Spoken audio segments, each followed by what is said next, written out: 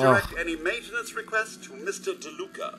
They will be handled in the order they were received. Okay. I don't have any requests. Better for the both of us.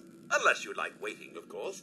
Mr. DeLuca has good intentions, but let's just say his ability to prioritize is a bit lacking. Sounds like a typical boss to me. It's a relief to hear you say so. Compared to his predecessor, Mr. DeLuca has very little mechanical knowledge. I almost thought him unqualified. But when it comes to delegation, he's top-notch. How can a game have its writing be so good and so bad? Why is it taking so long? Now you're giving me crap, huh? Whose fault is it? Huh? Who found the secret vault and put his stash in there and had a kid go in there and get bitten and infected, huh, Bobby?